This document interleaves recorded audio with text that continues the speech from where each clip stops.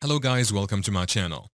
In this video, I'm going to show you how to register Oyster Card online. It is a fast and pretty easy tutorial, so let's get into it. First, open Google Chrome software. Once in here, you will go to the Oyster Card website by typing in Oyster Card login. Now enter to open it. We have all these sites. Just go ahead and tap on this site from Transport for London. In here, as you see, you need to sign into your account. You can also use the Oyster Card app to do this. I don't have an account here.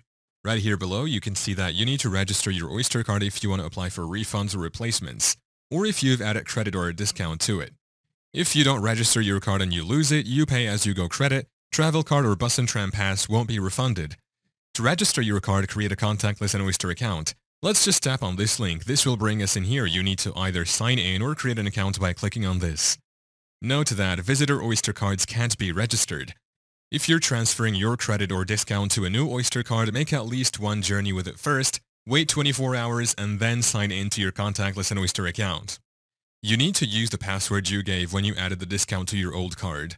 Yeah, that's how to register Oyster Card online. Thank you for watching. If this video was helpful, please leave a like and subscribe to my channel for more videos like this, and click on that notification bell to never miss an update.